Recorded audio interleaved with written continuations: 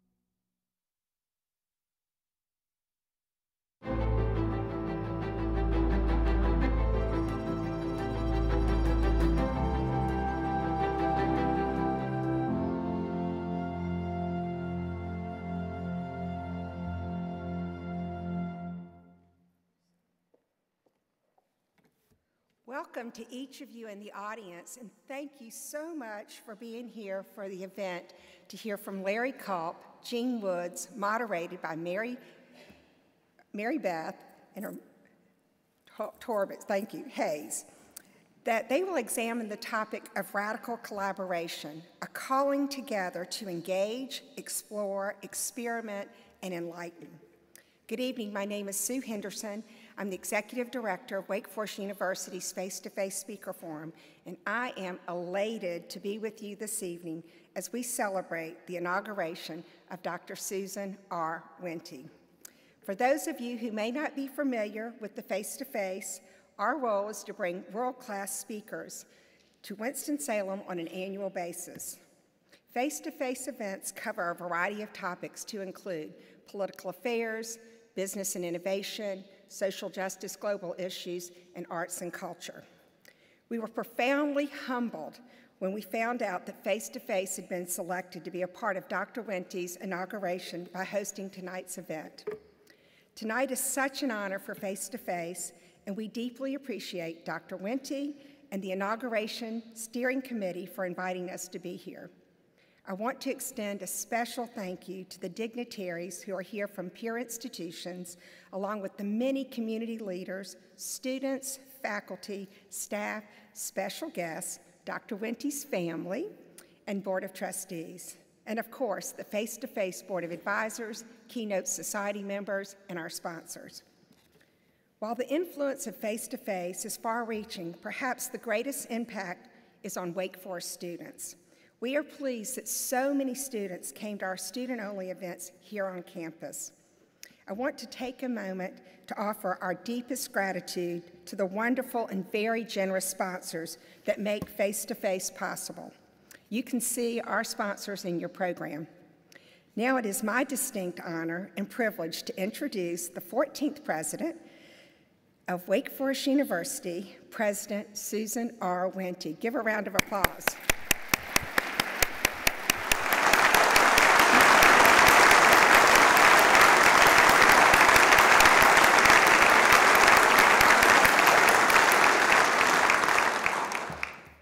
Over the course of her career, Dr. Wente's brand of leadership has not only guided organizations and institutions, she has represented to new ground. She has done so while embracing a spirit of collaboration and inclusion that empowers those around her.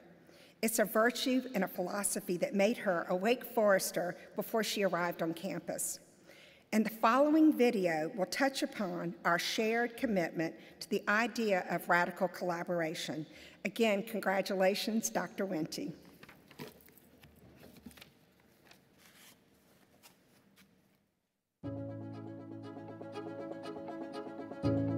We see it on a cellular level, in every living tissue and organism, and in every healthy family and thriving community. Collaboration is everywhere. I think it creates this incredible richness and aliveness and openness. That is why I chose this profession. That is why I stay in this profession. For me, it made me a better teacher for the class. That's what collaboration is it activates you. Here at Wake Forest, radical collaboration unleashes a transformative power in education through the confluence of open minds. It's the belief that a diversity of people and perspectives can lead us into unknown territory. That what we can create and experience, where we can lead, and what we can solve together is only limited by the boundaries of our imagination and our willingness to collaborate. I am able to bring my expertise as a historian to this group of engineers without necessarily knowing very much about engineering. And the engineering professors and students are able to bring their discipline-specific knowledge of engineering to a space where we're investigating shared questions. The collaboration, it feels at times like an improvisational jazz band where each person's kind of bringing their history of doing something. And then at times we're just like riffing off of each other, responding. You see things in a different way. It clarifies it. It's improvising, responding to each other, but also responding to the students and responding to the world, all sort of in real time. These collaborations allow you to see the world through fresh eyes. You can have a lot more reach in what you do by collaborating with others. Radical collaboration is a calling together to engage, explore, experiment, and enlighten.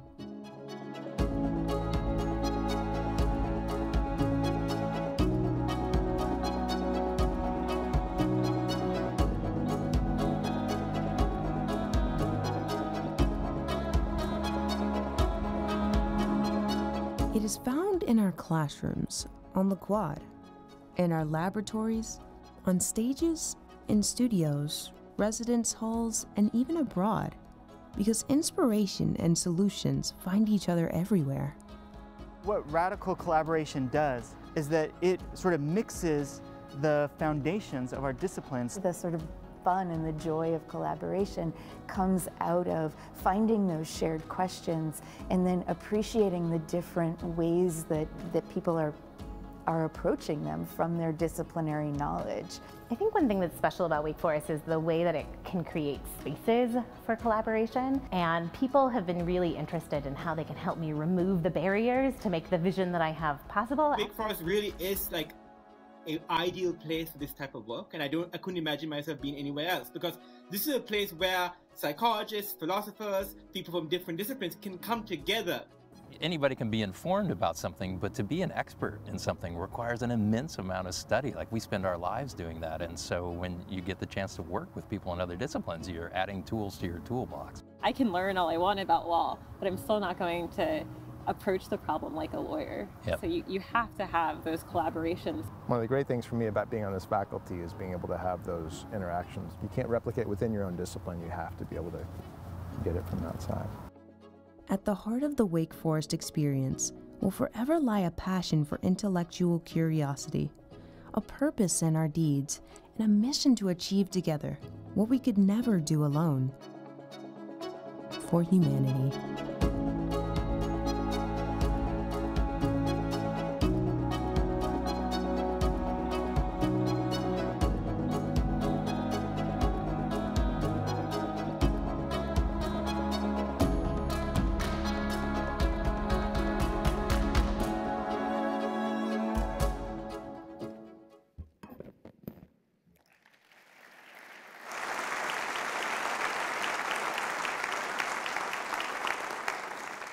It is such a pleasure to be with you all here tonight and on the eve of inauguration. I can't imagine being anywhere else but right here for face-to-face. I'm thrilled to welcome you to campus into this very special evening event. And that was an amazing video.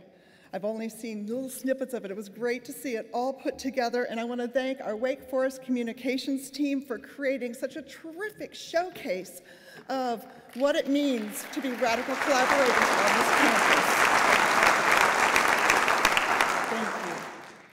Since the start of my presidency last July, I've spoken to many different groups about radical collaboration and how we can embrace this even further in terms of how we work together. I think about radical collaboration on many levels, and you saw some of those levels in that video. For example, myself, as a biologist, I've spent decades studying life on a cellular level. My research lab explored how normal cells work, as well as how their functions can be altered. Now, cells are made up of constituent parts called organelles, and each of these has a distinct structure and function. In order for a cell to function properly, the organelles need to all work together. In addition, each cell must be linked to another cell and coordinate that work together to make it possible for tissues and organs and the entire body to function. Thus, this intentional collaboration, which I saw so closely within cells and between cells, is incredibly meaningful to me tonight.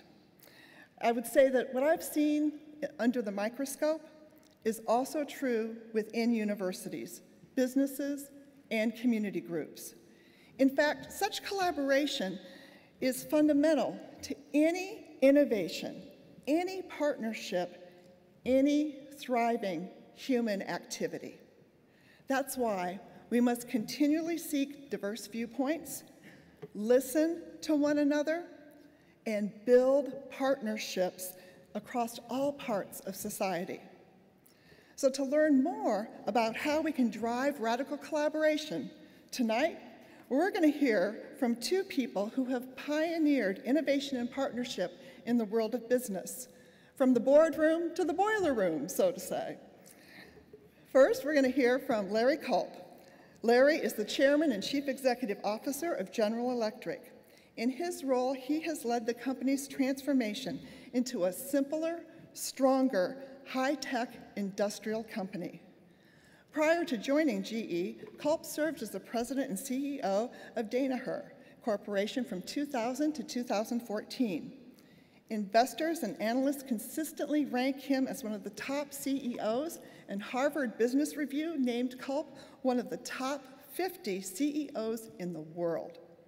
The father of 3 Wake Foresters, he also proudly serves on our board of trustees. Now, joining Larry Culp is Gene Woods, president and chief executive officer of Atrium Health.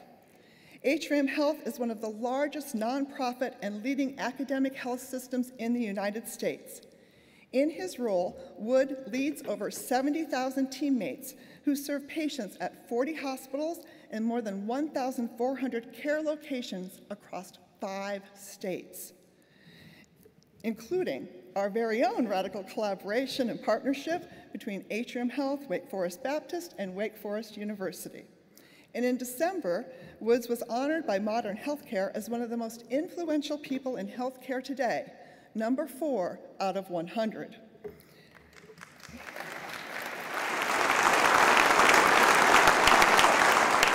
Moderating Culp and Woods' conversation is Marybeth Torbet Hays, who has held a variety of senior roles at top companies including Walmart, Sam's Club, Lowe's Home Improvement, and Hanes Brands.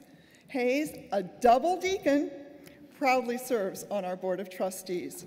Please join me in welcoming them.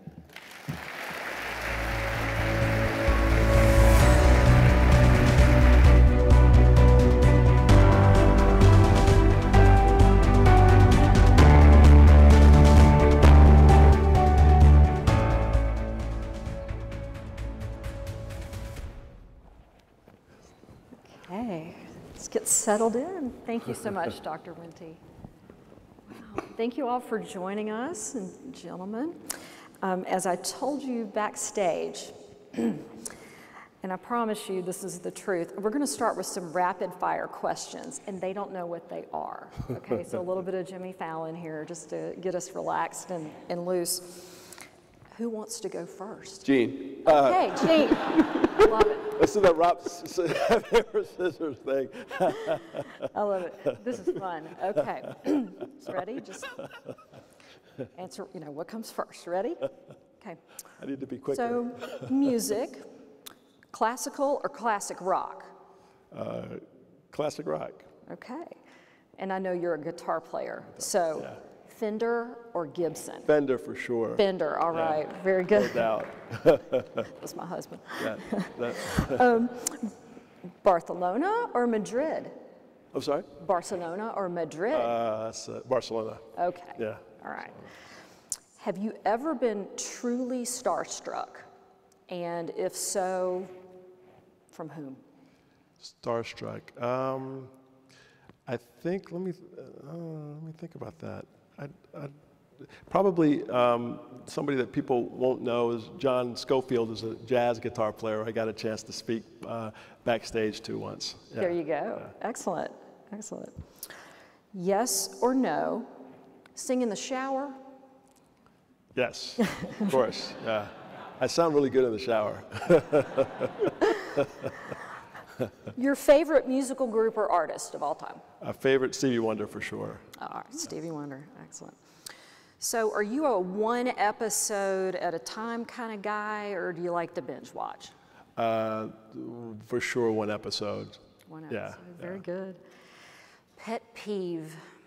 Pet peeve, whining. Say again? People that whine. Whiners, whiners. No, for those of us who've worked in more the Brit culture, they call it whinging. Whinging. The whinging, okay, right? Whinging. What was your favorite subject in school growing up? Philosophy. Philosophy, yeah. Wow, okay. Last one. See, you've done, survived, you're unscathed. Okay. Best leadership advice you've ever heard or received? I think the quote I've always gravitated to is, character as a person is not in comfort or convenience, it's times in challenge and controversy, which is Martin Luther King. And so that's been something that's always kind of guided me. Yeah. Very good. Thank you so much. All right, Larry, it's your turn. You're on the hot seat. Ready? Same question? And no. No. I don't want him copying off of my answers. No, and I was holding the, the pad like away from you down there, so Larry, he did not get an unfair advantage. Okay, not the same questions except the last one. Okay, Yankees or Red Sox? Red Sox Nation. Come on. Right, that was a huge softball or baseball.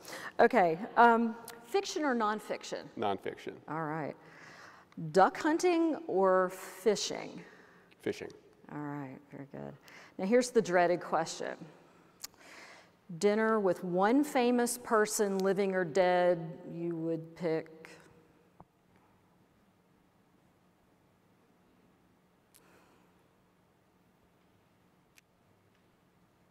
Thomas Jefferson. Oh, okay, very good. All right, yes or no? Are you an emoji fan when texting? What's an emoji?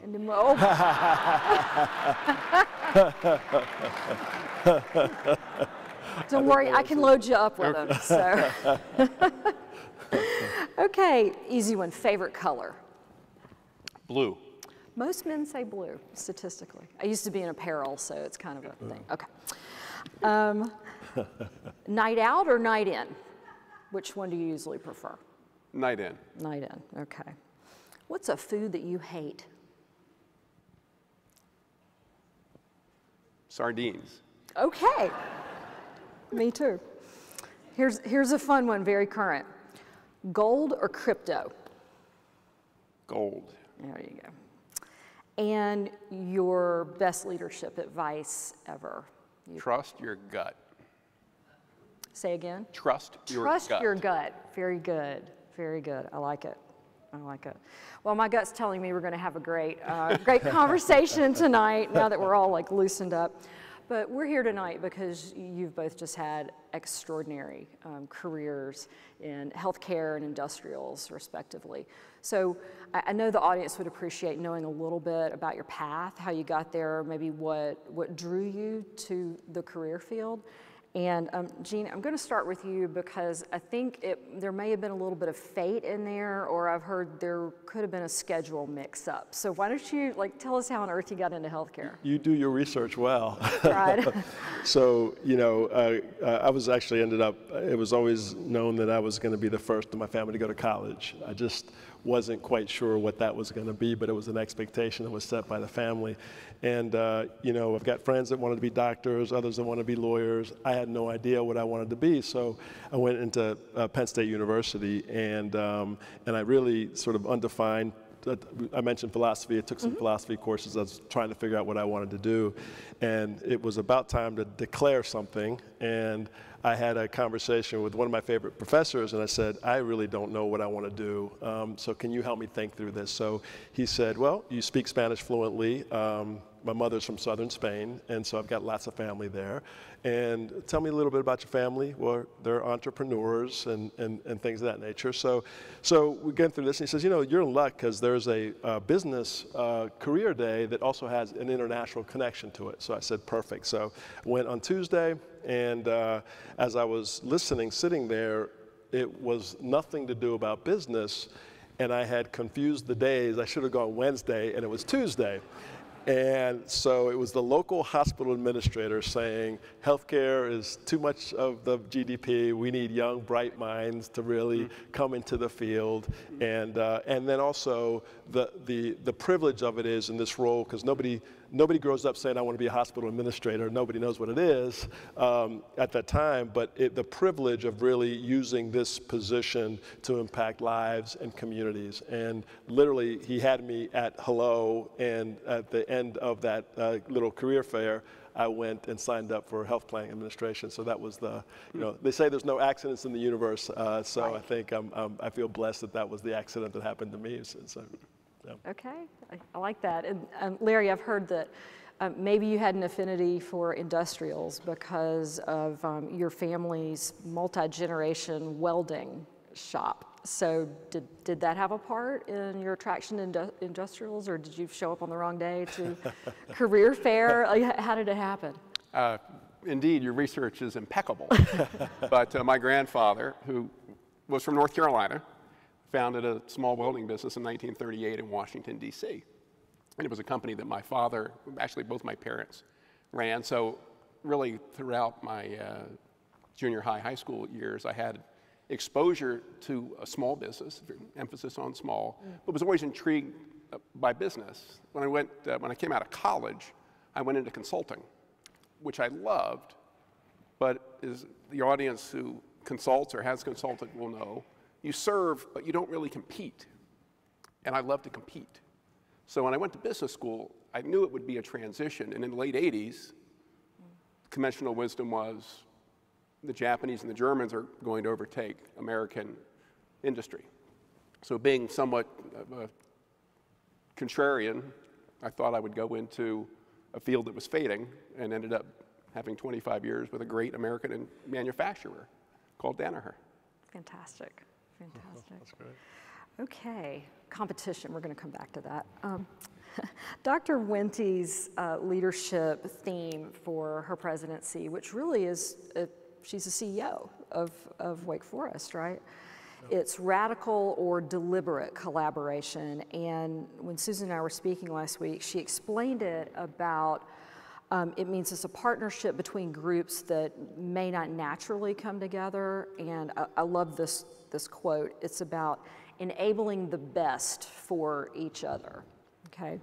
So I pulled up some examples in the marketplace today. There's Starbucks and Spotify that I'll admit I did not know about, but recognizing the untapped potential of combining a restaurant app, which we've all used, with a member or user experience in store, Starbucks customers can go into the app and create a Spotify playlist and enjoy it in the store, hopefully wearing earbuds. But they can also enjoy it, you know, as they leave the store with their lattes later. So it's not space defined. North Face and Gucci, there's one, right? You've got an outdoor brand and a high-level designer brand, sort of defying, the idea that beauty and functionality can't coexist. Okay, it's apparently doing well. And just today, Uber announced that it will add New York City taxi cabs into the Uber app. Right, so this is an industry they sort of set out to disrupt, and now they're collaborating, and more cities are coming. Their stock jumped 4% on the news today. And then let's come closer into our mission of education.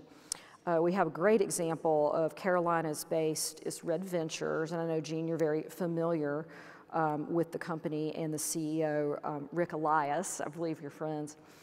And one part of a much larger initiative that they have is a partnership with HBCU Johnson C. Smith University, where graduating seniors who have completed a year-long course with a grade of B or higher have a guaranteed job with Red Venture. And you had said it's part of a much larger initiative that they have, but truly innovative stuff. These are all great examples, but as I was doing my research, I was a little taken aback at actually how hard it was to come up with some of these examples. I'm throwing lines out to friends, I'm trying to crowdsource some good examples. And then we heard in the opening video about the joy of collaboration, and that resonated with both of us. So can you talk to us a little bit about why you feel like collaboration at this point in time, it's so important now, right? Why is it so hard, right? So tell us a bit, this is the real meat of our discussion today. We want to learn from your experiences, tell us the stories of your collaborations. So I do know that I've heard a lot about, Larry, your management mission as CEO of GE was described to me as, quote, silo busting, okay, and about inverting the organizational pyramid. So I can think of few companies with a more ingrained or storied culture than GE. You're the first GE CEO who did not grow up within the company. And you're all about change and radical collaboration. So can you take us through what you're up to and how are you driving that change? Well, I think you hit on probably the two critical dimensions of how we're trying to transform GE, and it really does, I think, play to this theme of radical collaboration. GE operates at scale, has for 130 years, right? It truly is one of the country's remarkable businesses. But over time, one of the things that we did, and I don't know how deliberate or accidental it was, is we developed extremely strong functions. You pick the function, some of the best practitioners in the world worked or work at GE today. However, I think in a number of instances that became an overdeveloped muscle. So we ended up having strong functions, but not necessarily integration or collaboration across the functions. And there's a good bit that we're doing to really drive that, because these functional superstars are terrific, but when they come together, that's when the magic really happens. And when you talk about inverting the pyramid, we don't necessarily use that term at GE, but a good bit of how we're going about running the business today is really geared toward the folks that touch customers every day, as opposed to those of us who live in the boardroom. And that's not always the way corporate America works. But if you're a second shift welder, if you're a salesperson trying to take care of Gene and the Atrium team, if you're someone in a lab developing a new technology, you're doing the real work at GE. And trying to rewire and replumb the organization so we're hyper-focused on making sure those people are at their best really does require a different form of radical collaboration. And we don't get that right every day, but when we do, it's pretty special as well. Okay. Fantastic. Now, I've quick follow-up question on that. I've often said that people are going to do what you ask them to do, right? So on their, evaluations or their goals and metrics, have you had to go in and basically, re-engineer that cross-functionally? Are you at that point yet? We've re-engineered the way we work. Right. More so than the way we might evaluate an individual or a team. Okay. So I don't know how much of that you want to get into, but we could get into the bowels of how we actually are re-engineering the way our senior teams operate. We use a tool that we borrow from the Japanese called Hoshin Kanri, which we'll get into later perhaps. And lower in the organization, we use Kaizen, right? This very deliberate process by which we drive process improvements with team members, regardless of function, frankly, regardless of seniority. So if we get that right at the senior level in each of our businesses, and we get it right day in, day out, where the real work gets done, a lot of what you're asking about in terms of what we evaluate and how we perform, it actually takes care of itself. Because you can't tell people, collaborate. Right? You really need to change the way that we work, and those two tools really help us do that, if you will, at the top and throughout the organization. I would love to hear more about those tools, so we might come back to that. Okay. And I've heard about Kaizen, and I'll probably embarrass Larry by telling you that I've heard many stories as I was doing my research about you love nothing more than like getting out on a shop floor and relaying out process and saving steps from like 25,000 steps down to 186. Steps for a certain product. So you're still in the machine shop, I think, and applying all that background, which is fantastic. So, okay, Jean, to you now. So you helped engineer the collaboration between Wake Forest and Atrium Health. And that'll bring the presence of a major medical school to my hometown, to Charlotte. So thank you. But let me put you on the spot. Could you give some behind the scenes? I mean, thinking about the scope of that, you've got geography, you've got different organizations with possibly different goals. How did it happen? The motivation, the idea, how did you get it across the line? When did it start? Yeah, well, I think, so next month is going to be my 6th year with Atrium. And when I first arrived, the board asked me the question you thought they should be asking a new CEO is, look 10 years out, and what do we need to address now? What do we need to solve now? What do we need to, seeds that we need to plant now to be the leading health system in the country? And we went through a lot of conversation, but there was a couple key components. One is there was a workforce shortage there for doctors, for nurses back then, and now we know all the labor issues. We've talked a little bit about that exist across sectors.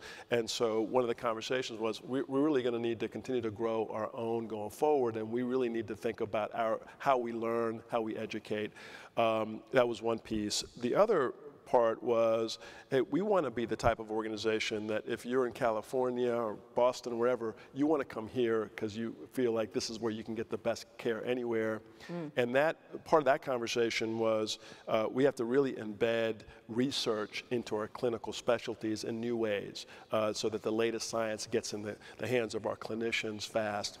And then it's this concept of innovation, which is, I love the discussion about a jazz sort of approach to that, because that really describes it. And we really needed to, healthcare can't be done the way that it's always been done. So we really needed to revamp our business models, our technology models, and things of that nature. So my comment to the board at the time was we really need to rethink, we're in AI and all that. We really need to rethink how we innovate. And I was sharing with Larry backstage, my sons are computer engineers. My oldest son works in the virtual reality section of Facebook, And so, you know, and I was sharing that we play every Sunday, we're playing with these Oculus glasses, you know, we're playing golf or we're shooting zombies or something. And that technology really is going to transform the way that we do care. Right. And so as we're looking at that, I share with the board, to get to where we need to be, I think we need the right academic partner that has these components. And so we had a number of conversations, and that led me to a dinner, which I remember very well, with Dr. Julie Freischlag. And we were talking about, what does the future look like? What do you think the future looks like? How do we get there? And literally, if she's here, she knows that by the end of the dinner, we were sort of finishing each other's sentences in terms of how we viewed the future. And so that led to, we empowered, I think, 4 or 5 different groups, clinical groups, and said, let's go see where the possibilities might be. And then let's see what they come back with. And so I think it surprised both of us that the groups came back with so much energy and enthusiasm, and we're so complementary, and that we think we can explore being better together. And so from there, you know, we launched the negotiation. Actually, these are complex organizations, went fairly quickly as these things go. And what it allowed us to do is then think about, okay, we've got the negotiation, let's think about the future. Let's start planning for day one. Let's deliver on the promise of these organizations. And so fast forward, next month is actually 18 months together. We'll be breaking ground on a new medical school, the second school of Wake Forest in Charlotte, your hometown. We've just announced an innovation quarter that will be part of connected to the Winston IQ Center. And so, I had a chance to meet with our physician leaders earlier, a couple hours ago, and just asked them, how's it going? And I think if you were all a fly on the wall, you would be as energized as I was in terms of the radical collaboration. Because when you get physicians that are across, you know, 90 miles, and now you said, okay, now we got to figure out how to do heart programs together, or orthopedic, or neuroscience, or plastics, or that requires radical collaboration, and also fundamentally healthy cultures. And I think that's really part of why I'm so excited. But the other part of that, and talking about culture, because I know you focus so much on that, and that's really a leadership responsibility. The thing that I think I respect, that the work that's been done here, and what I think I've been able to do also at Atrium, is leadership is about establishing high trust relationships, and that's a fundamental to radical collaboration. The challenge is, when we've gone to grad school, there's not many classes that say, you know, leadership as a fundamental is how do you develop high trust relationships? Because it goes back to the Covey thing, the speed of trust. You have to have that as a fundamental. And one of the things I think is that this university does so well is, you know, there's a program on leadership and character. It almost should be required for everybody that intends to be a leader, because I think that's the fundamental groundwork that any executive has to do, and it's based on how do you develop those high trust relationships. And I will say that Dr. Wente, Dr. Freischlag, and myself, we are just about finishing our sentences now, and that's the strength of that collaboration, I think, allows us to go faster than really any medical school, any learning organization in the country, and we're just getting started. Okay, fantastic, thank you. Jean, you talked about sending the team away. So it sounds like there was a high trust relationship with you and Dr. Freischlag. Yeah. And then send the teams away and see what they come back with, which was a way of getting the ideas out. So Larry, are you doing anything at GE? Because you've got, you know, several different operating units. How do you make sure, as a leader, whatever organization you're in, how do the good ideas bubble up? Well, we try to make sure that in each of the businesses, we're really clear with each of our leadership teams as to where we're trying to take the business long term, right? Okay. That's not a top-down direction from the head office. We're really looking for the CEO and their staffs to look out 5 to 10 years, and where do we want each of our 3 businesses, soon all of which will be independently listed companies, to be. How are we going to lead in precision healthcare? How are we going to lead in the future of flight? How are we going to lead through the energy transition? 3 incredible missions, by the way, which get us, I think, pretty excited on a daily basis. And when we're clear about where we're going, then we just work back. And what we try to do in our strategic discussions with the leadership teams is make sure that we're not in those silos, that engineering is going to do this and manufacturing is going to do that, right? And have everyone be in a position where they can independently declare victory while the collective may not have won. And that's where our Hoshin Connery tool comes in, where we really try to not only distill where we're going, but how do we get there? Right? I think a lot of leaders delegate the how because it's boring. I think that's where you actually win or lose, right? But by forcing our teams to have that conversation, to talk about how they're going to get there, what they, not surprisingly, find is it isn't a series of functional efforts. Anything that's critical to long-term strategy by nature is going to be 95 times out of 100 cross-functional in nature. Right. Okay, well if that's the case and that's what we have to do, we're really going to have to collaborate to do this. And I was in a meeting in Cincinnati just today, give you a quick example, where the team was reflecting on the last 3 days of discussions. And sales leader in the business said, we've been talking about doing this for 7 years. Now I think we're actually going to do it. So it wasn't necessarily a great insight, but it was a different way of going about the work to bring these teams together. Now it's one thing to say, now we're going to do it, right? Let's see where we are 3 months from now and 6 months from now. You know this, Gene, right? Right.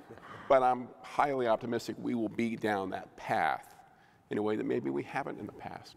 Okay. And if we can do that business by business by business, most days out of the week over time, the cumulative effect of that, it's powerful. It's pretty powerful. It's powerful. So the process that that you use with the senior leadership, and I'm sorry, say that again. Hoshin Connery. Hoshin Connery. Guiding light. Guiding light. Japanese. Okay. Not the television program. Does it break? That's good. Does it break down? Tell me a little bit more about this. I'm familiar with Kaizen, but this I'm not. So help us understand. Where are we going in GE Healthcare 5 years out? Right. Okay. Where are we going to go over the next 12 months? Okay. How do we get there? Right. So tactical. Like well. Breaks it down into what must be The how true. to me is strategic. Okay. Right? Because everything else is just PowerPoint up until you change the how. Yep. Right? Yep. But if you get in there, and again, around the really important breakthroughs, where you force that radical collaboration, that cross-functional work, and have the teams declare up front how we're going to keep score, Yep. the flywheel begins to turn. Right, and that's the magic of Hoshin Connery. Because a lot of companies, I'm sure Atrium isn't this way, but a lot of companies will talk about where they're going in 5 years, and then everybody goes back to work. Right. Right. Other companies talk about 1 year objectives, and then everybody goes back to work. Right. What we try to do is create a regular dynamic where we're talking about the 5-year goals, the 1 year goals, but more importantly, how are we going to get there? And guess what? There are no straight lines. So we're banking off guardrails, hitting potholes, rocks, but we're sorting through that together, right? Whether we're winning, whether we're losing, whether we're stymied, we go into extreme problem-solving mode and work our way through it. And over time, we get down those paths. You get there. One of the greatest leaders that I had the pleasure to work in his organization, Greg Forian, he's now the CEO of Kiwi Airlines. He's a New Zealander by birth, but he was the CEO of Walmart US. Right. Did something very similar, and we constantly had to check back in on, like, where are we on this? Where are we on this? Where are we on this? Yeah. And when the excuses started, why not? Why not? Why not, until everyone figured out, well, this is where we're going, and force that collaboration. Right. And he had frankly, the strength to take so many details in, right, and got down in the nitty gritty until, and I think Walmart, I'm an alumnus, I think was able to perform as well as they did during COVID because of some of the foundation that was laid, in his tenure. We call that the 5 whys. Right. Right. It's a very powerful tool, Why not? Right. Which we all learned as children. Right. Why? Right. But somehow we lose it. Right. But if you can get a team together Exactly. Just asking that question without trying to blame one person or another, right? But just to get to root cause, to really understand an opportunity or challenge.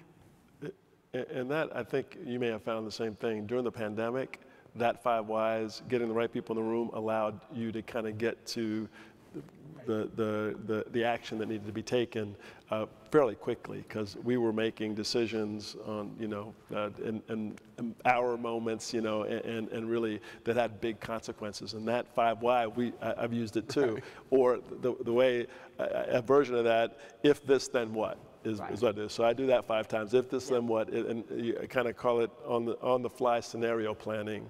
Right. And if you have the right people in the room that cover the right sort of pieces of the organization, you can get to the it pretty quickly. So it's a version of the 5 whys. Yeah. But you got to have the right people in the room. You got to have the right people in the room. It all starts there, right? Right. And create the right environment, right? Because you've got to allow, and I know you do it too, is, John, you're not saying very much.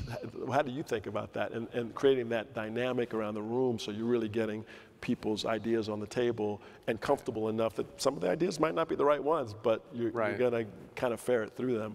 Yeah. Right, exactly. I've also heard it called the what must be true, right? For us to achieve this, what must be true, which can help take some of the finger pointing out. But so it sounds like I like to call it getting the skunk on the table is pretty important. Get the truth telling and set up the framework, for the details for success. So I feel pretty inspired about radical collaboration now. Do you think coming out of COVID and what leaders and individual folks, what we've all been through in the last few weeks or few years, 2 years now, is that going to help catapult some collaboration, or is everyone too exhausted to deal with radical collaboration? What do you think about just the kind of the mood that we're in now? My sense is we've leapfrogged, and if I think about what we had to do, radical collaboration to get through the pandemic, and we're still kind of in it, obviously. I think about in the middle, once we got the vaccines, we had a huge distribution issue in this country, right? A supply and distribution issue. And, I had a walk with the CEO of Honeywell, Darius, and he said, "What's the problem? How come you can't, this is a logistics issue." And I said, "Well, it is." So we had that conversation. Then we invited the head of the Panthers, and then we talked to Marcus at Charlotte Motor Speedway, and let's say, what would it take for us to do this mass vaccination event right? And so we had the healthcare component, we have Honeywell with all the logistical components, and then we had, Panthers and the Motor Speedway folks that know how to manage large crowds, right? We put that together, and we held some of the most successful mass vaccination events in the entire country. Our guiding principle was you would see it on television, mothers and fathers and grandmothers waiting in 4-hour lines. And if you did the math, we actually had a shot in arms every 4.5 seconds. Wow. And in one weekend, we had 30,000 people through Bank of America Stadium. Interesting, I was at lunch the other day, and this happened a little while ago, and unbeknownst to me, this woman comes to me and says, "Thank you, I took my mother through the Motor Speedway." And then we designed it for experience, so you got to drive around the Motor Speedway before you go in, and then you got to the pit stop, and then that's where we did the shot. And it's like, so let's make an experience. And the same thing in Panther Stadium, you got to take your picture and things of that nature. So they walked away. People were in tears, but it's an example of radical collaboration. So now, Darius and I, very close friends, working, very close with Charlotte Motor Speedway and Panthers, and we're exploring what else can we do. So, because I think right now we're dealing with a lot of complex issues in society, and the only way, I think that's part of the theme, that they get solved is if Larry works with me, works with elected officials, works with community grassroots group. That is really, no business can't solve it by themselves, government can't solve it by itself, and unless we orient ourselves around that, I think, the promise of being a more perfect union, especially these days, I think we risk some of that. So I think this is a moment in time that we take the lessons of the pandemic and all of the collaboration. I mean, the vaccine, that was radical collaboration of scientists throughout the world, working with NIH, working with businesses and things of that nature. So I think it's a shame on us moment if we don't take that and everything we've learned that has really allowed us to go faster and carry it forth post-pandemic into solving some of the issues that we all have to deal with fundamentally in society. As you were asking that question, you said the last several weeks, and then you went to years to tee up COVID. But let's talk about the last couple of weeks. Sadly, we just lost a former Secretary of State, Madeleine Albright, someone who preceded us on this stage. And Colin Powell, too, just a few months ago. Exactly. He was here with her. Yeah.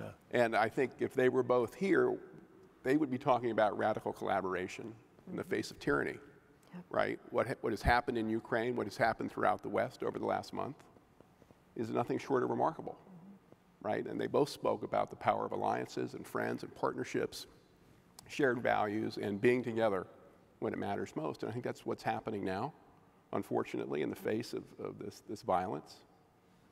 I think that also will set a tone, not only within companies and other organizations, but I think broadly. Well, and it brings to mind the discussion of, I probably won't put this exactly well, but that no one institution can solve it all, right? And so COVID was, I heard it referred to one time as the only threat that humankind has basically experienced, the whole globe all at once, all at the same time. And with the Ukraine things that are going on, it's the never coming out of it. So so great points about the time now for the radical collaboration. Really great points. Let me do a quick time check. I'm going to switch, and I'm going to indulge an area of, because we have time to do this, area of fascination for me personally. And it's about, you're energized about something. It could be about radical collaboration, something at work, maybe it's a career switch, and it's about failure, that big scary failure word.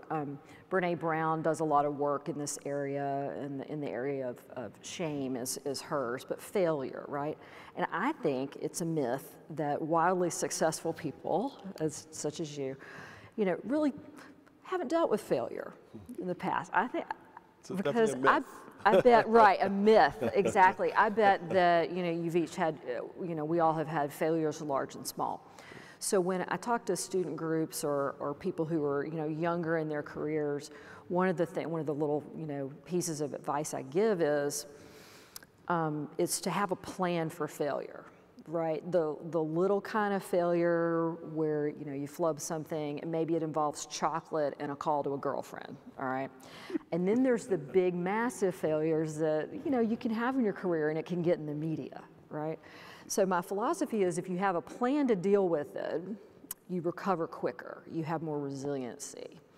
So feel free to disagree, agree, but tell me, do you have any techniques for dealing with failure? You're in roles even that maybe it's not failure, but you just get constant criticism, right? Based on, because You want me to go first? Yeah. Right? He's never failed, so he wants me to take the balance of the time to have this conversation. Tell us the stories of how have you dealt with some. It's interesting. I was having this. I said that my first class was philosophy, and actually I love it. And for some, I was describing this to a friend who actually had a failure, and I was telling this quick parable that stuck with me. And some of you may have heard it of a rural farmer, and he had a horse, and the horse ran away. And then his neighbor comes and says, "Oh, that's such bad luck. Your horse ran away." Horse comes back the next day with 3 wild horses. Neighbor says, "Wow, that's incredible. Look at your good fortune. You got now 4 horses." The farmer says, "Well, maybe." Then his son rides one of these wild horses, falls off. Neighbor comes back and says, "Oh, that's horrible. Your son fell off, and that's such bad luck." He says, "Oh, maybe." The military comes through for the draft, and then see that his son has a broken leg and pass him by. And so it's a series of maybes to say, keep an even keel. I think the one thing, you can't get too high, you can't get too low, and you really, we talk about being a learning organization. Edison failed 10,000 times before doing the light bulb. You reframe, I think I try to reframe a setback as just part of the learning journey. And if you have that orientation and don't stop and persevere, I think that's how, because organizations, when you're trying to do big things, as you've just described too, you're not going to hit the mark all the time. And then if you fail to learn from that, that's the true failure. Right. And so that's sort of the reframing, I think, that at least I try to internalize and also express more throughout the organization. Okay. And I think it's important for leaders to create that environment. And when I came to GE, there was an urban legend that bad news didn't travel up the organization. Right. So I would actually go hunt bad news to create opportunities. It wasn't hard, but to create opportunities, right, to have the honest conversation. And I remember one session where we had just won a big order, good news. Had gotten off to a really rocky start. And I don't think anyone wanted to talk about that. I heard about it, had an opportunity to say, how'd the kickoff go? Room went silent, everyone was looking around. And the individual who spoke up said that it had gone very poorly. And you could tell that a number of people liked this guy, but knew they'd never see him again, right? And we got to play the 5 whys, right? And we had a really good, active problem-solving session. All I did was ask questions. But I think more importantly, show everybody we could have that conversation as long as we learned from it, right? And to Gene's point, we're better next time through. But I also remember when I took this job, you were asking that question, I walked out of a class I was teaching, a class, ironically, on leadership. And I had an opportunity. I walked out on a Friday. I knew I wouldn't be back. I took this job on a Monday, had a chance to go back at lunch to say goodbye to the class. And it was really quite emotional. And we had a little Q&A at the end, and one student put his hand up and said, "What happens if you fail?" Which was a typical MBA student question, right? You had this earlier career, you had some success, why would you risk it? And I paused because I had never thought about that. Right. Right, I thought it was a great opportunity. What did I know? But as I put together an answer, I channeled my friend Brian Rogers, the former chairman at T. Rowe Price, who was fond of saying the world doesn't end very often, right? Despite forecasts to the contrary. So I told the student, if I fail, I think my family will still love me. I think my reputation will be fundamentally intact.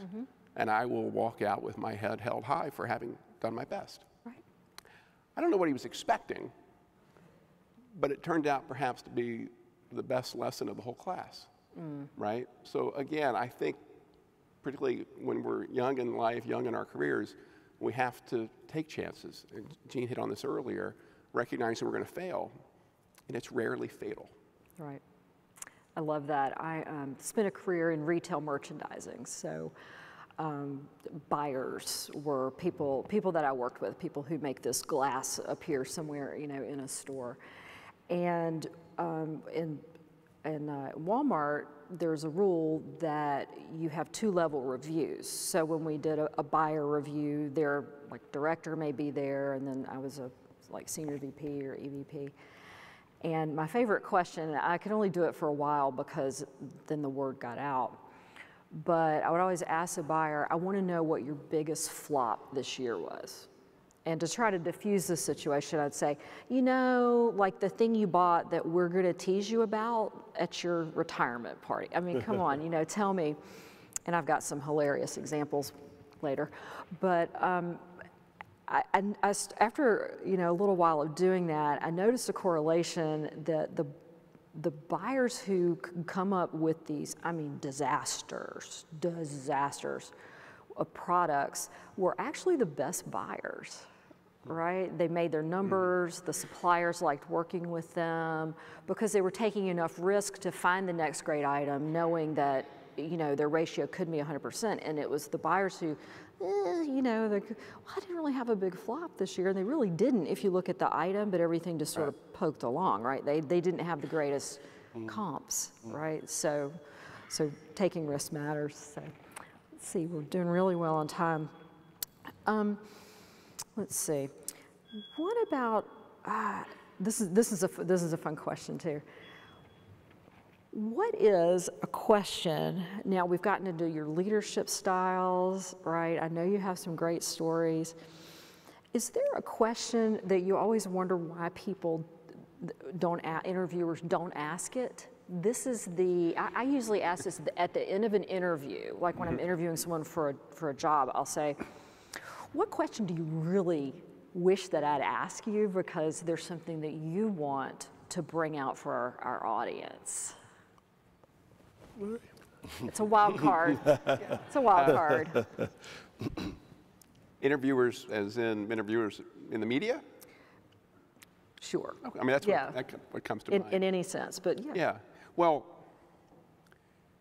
whether we're doing media or whether we're with investors and other kind of third parties, the questions are often about how much. And frequently are we asked about the how, right? We've talked a lot about our process and how we're trying to transform GE. That's the under-asked question. And ironically, at least certain members of the media and certain investors have an eye and an ear for it. Got it. But it rarely comes up. Because again, in this world today, it is often just about the numbers, but I think the smart money is focused on how those numbers are delivered, both with an eye towards sustainability, right? But also the just the underlying endearing capabilities. Right. So asking the next smart question instead of filling in the cell in the Excel sheet. Yeah. Right. Yeah. Okay.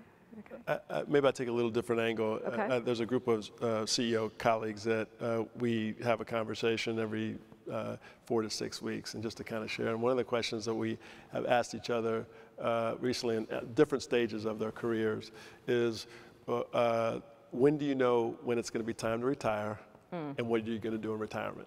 And it was the conversation we had not too long ago, and I have another friend that just retired and thought that what he was looking forward to is playing golf for the rest of his life, and after 6 months he's now looking for another job because that's not what he realized that's not the end-all be-all. I have another one who is actually contemplating retirement, and he says, he's lost a little bit of the fire in the belly to tackle what's going to be important for the next 10 years, so he's looking to retire, and he knows because of that, that's why he's thinking I need to retire and sell the company.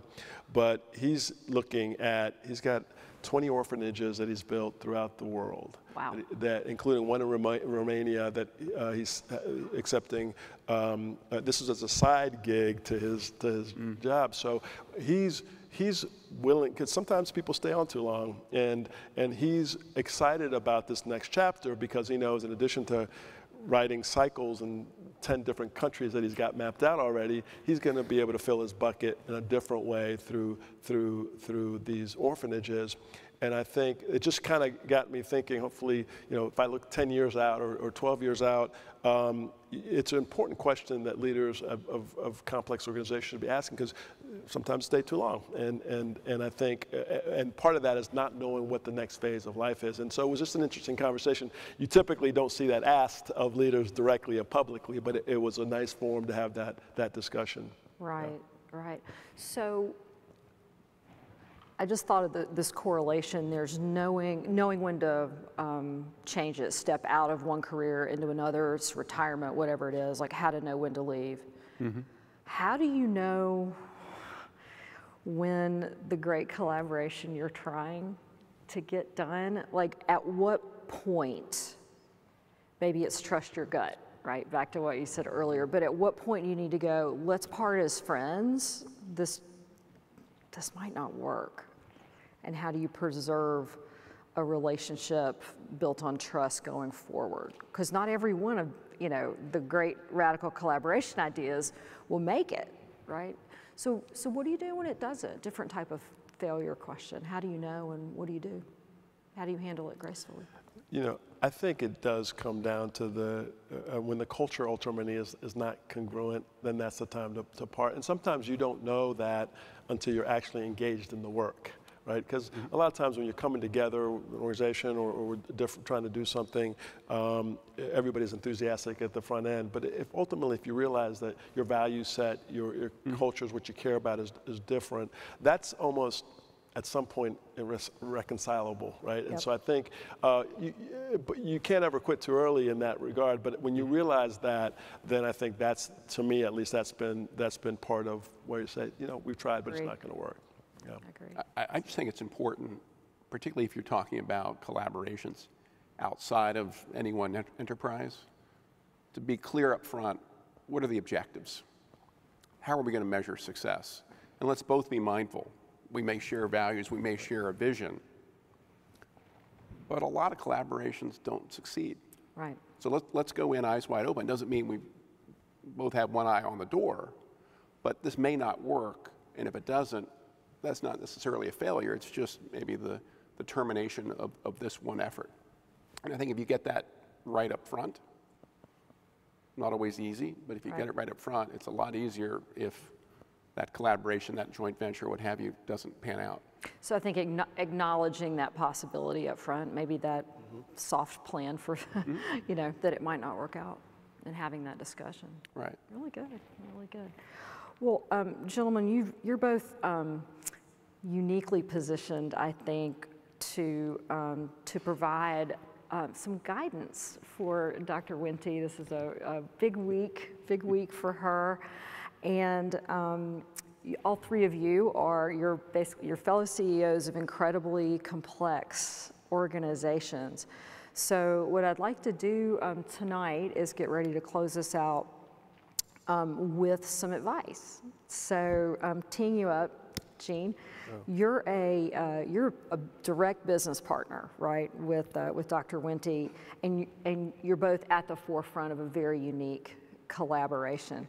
So as a colleague and as a friend, what advice do you offer Wake Forest 14th? And I'm glad you said colleague as a friend, because we've quickly become friends. I would say a few things. One is she toured me around some months ago, and she at every time, I think it was 4 or 5 students, she stopped. She's touring me, she stopped, she's engaging with them, how's it going, are you having any issues, oh yeah, maybe you should check with that. She was doing that, and I actually saw her backstage doing the same thing, and she lights up when she does that. Continue to do that. I mean, that's part of her secret sauce there.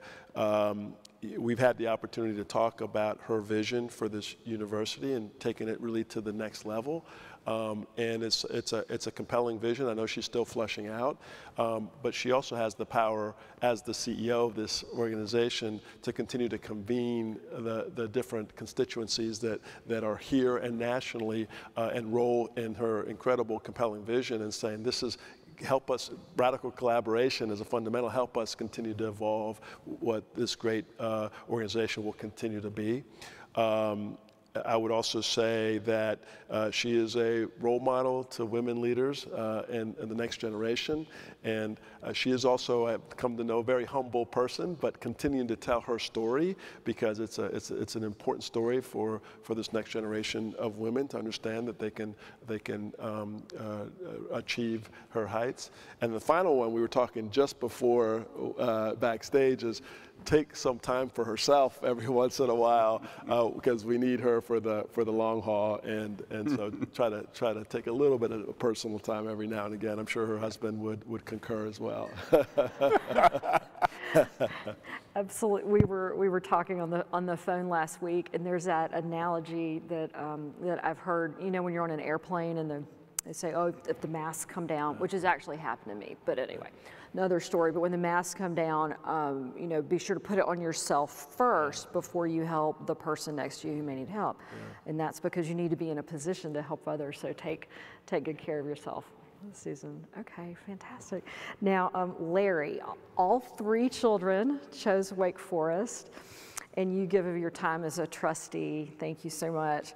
And Dr. Wente shared with us at the last trustee meeting, you were quoted that you advised her as she was taking the role to take the first year to take a long, deep soak in Wake Forest. You're being quoted a lot on that now. It's a lovely phrase. And I know she's listened because Dr. Wente seems to be everywhere. I mean, she is all the games, with the students on the quad. But that year is coming up quickly, like, believe it or not. So, based on what you've learned from your children's experience here at Wake Forest, on the trustees, like, what would you add on to that advice tonight? Well, I probably would just endorse Jean's advice as a parent, let alone as a CEO. I think about what Jean just said and what my friend Jim Collins refers to as preserve the core and stimulate progress. If you've read, I think, Good to Great, you've seen that. I mean, as a parent, right, and again, N equals 3, well, 2 3/4, we still have 1 more year to go. What Jean described, I think, is the magic at Wake Forest. Whether it's in a classics classroom, whether it's on the baseball field, I've just always been so struck by how student-centric this wonderful school is. And to me, that's the core that I would suggest that we preserve. Stimulate progress is all about, after that soak, right? What are the 2 or 3 things when we look back in 10 years, right, at the next inauguration? What we look back on as the hallmarks of her tenure, and having the view as to what that might be, not today, but soon, right?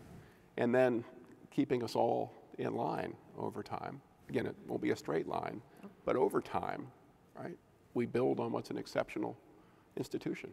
Exactly, and keeping our eyes on the opportunities for radical collaboration. And I'll throw one in. Susan, I received a thank you note from you, wonderful, very personal thank you note from you. I believe it was last week or the week before.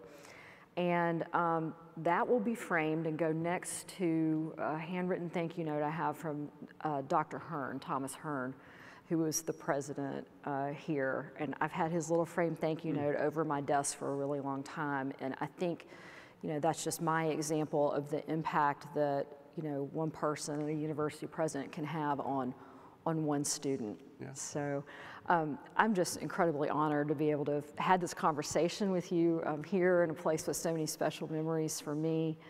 And thank you for your wisdom and your insight and your time tonight. Everyone, can we please appreciate our wonderful guests? Thank you. Very good. Okay. Thank you. Very good. Are we done? That's it. All right. Thank you so much. Thank you. That was great.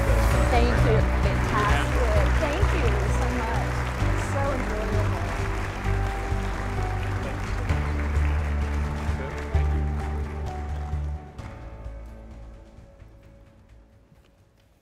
Mr. Culp, Mr. Woods, and Ms. Hayes, thank you for the truly remarkable discussion.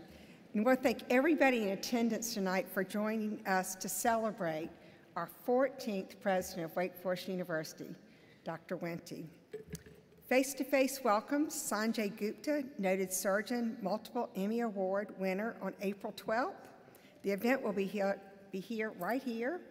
So we hope you'll join us as we unveil our season 2 next. And again, thank you again for joining us, and enjoy your evening.